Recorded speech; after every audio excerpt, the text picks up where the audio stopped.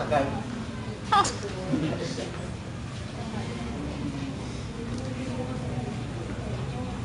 Oh, good morning. Oh, ano? Have you been waiting for so long? No. I just talked to the senora. That's good. Oh, why don't you sit down? I will. I is the subject. He is the verb.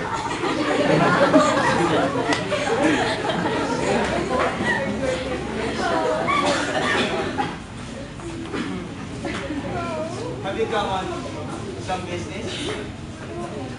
Business? Oh! Business of a sort, Gord. Good. That's good. That's a nice lounging of your wearing.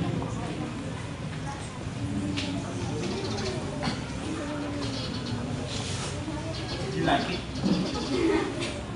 Certainly. I'm going to buy something like that. Thank you. Imitation, they say. It's the subtlest form of flattery. Of course. Mine will be more expensive. Undoubtedly. You must be a man of means. Of means? Yes. Well, sort of. I wonder what's today, Francisco? Francisco? Oh, then Francisco.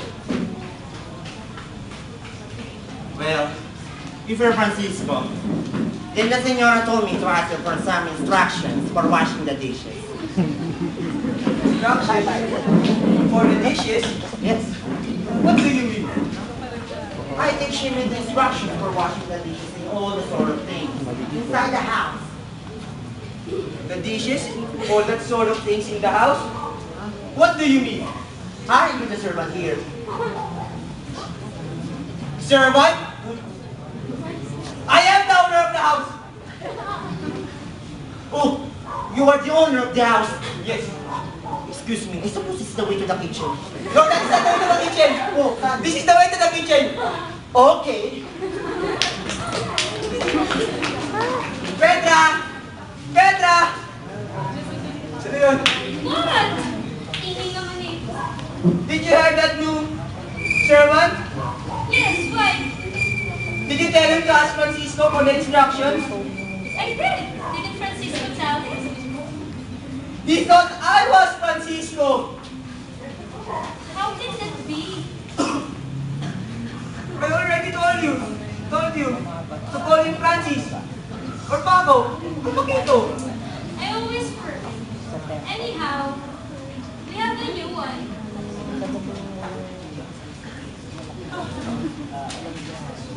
This one you've got. Is he a servant? Well, not exactly. Not exactly. Yes, because you know what, Francisco?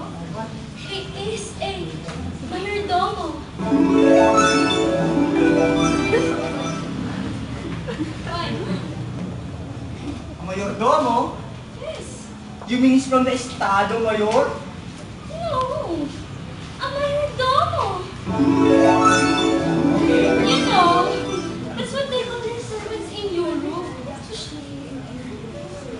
Well, if you're not careful, this mayordomo will look like the owner of the house. Pablo! Pablo? Pablo, Francis? Francisco! Francisquito! Paquito! Paco! Diyos ko, saan ba yung... Yes, senora. Where's Francis? Oh, you mean the muchacho? Wait. Let me clear this too. Okay. My husband is called Francisco. Unfortunately, our servant is also called Francisco. So, we've decided to call the servant Francis. Now, don't you ever make that mistake again, okay? All right, senora. Wait. Oh. Aren't you working already? I was working already, Senora. Working? Oh, With shirt and tie on? yes. And smoking a cigar too? Well, you see, Senora, here in the Philippines, the servants wear camiseta only. I think it's Saturday. So, I wear shirt and tie with red coat. I don't want to be known as a muchacho. I want to be known as a mayordomo. Do you have to smoke a cigar too? It's my habit, Senora. Mind your own business. Pop? Ano yun? I remember my grandfather, who was the mayordomo of the cabeza de barangay, who also used to smoke a cigar. He's working. Yes. What your grandfather did is none of my business. I won't allow you to smoke a cigar while you're about my house. Do you understand? All right, Senora. Go back to the kitchen and finish the dishes there. Oy, Paul. Oh, Dito yung kusina. sorry.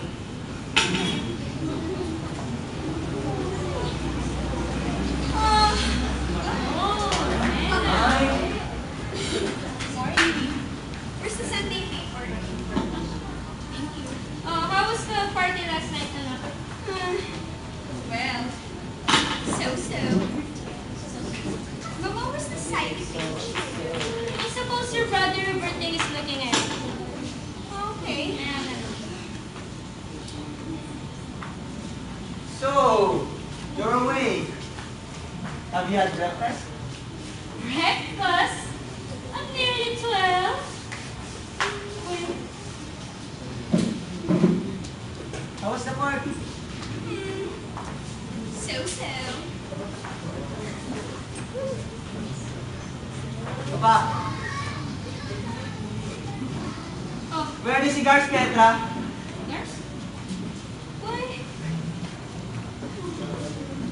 I placed half a dozen there just this morning. Half a dozen? Yes. I smoked only one so far. What? Hindi ko pa nga naubos. I wonder. I'm wondering too. I'm still sleepy.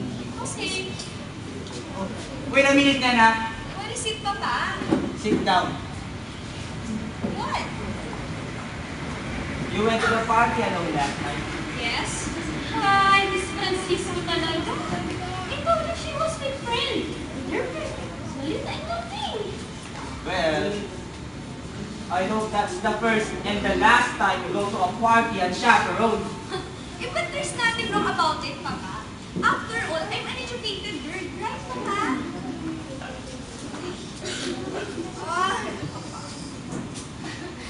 Yes. Yes, Francisco. Look at her. Her daughter is an educated girl. Diba? Sunod. Oh, you're here. How was the party last night, huh? Wow. So. So? Yes. Why are you here again for the third time? I have no money. I couldn't get a taxi. Come on. Your mother told you to get a streetcar. I don't know what time. Anyhow, I could see her this afternoon naman eh. Incidentally, I met Fred's mother a while ago. Fred's mother. Fred's mother. I saw her near Ayan. taxi station there. Martinez taxi station. Anak, what are you doing at the taxi station? Trying to get a taxi. On credit, I suppose. Tapang na looban. Did you get it? Get what? The taxi! O yung utang. No! Anyhow, Fred's mother, Oh, what about her? oh nothing. She just said that she will come here today. What? Did you ba narinig? She will come here today. What for? I don't know. She didn't tell me. Fred's mother. You mean the young fellow Nena went out with last night? Ano pa? Did she say when she is coming? No. I don't know why, but father, she What? seems sore. Oh, sorry. In fact, she seems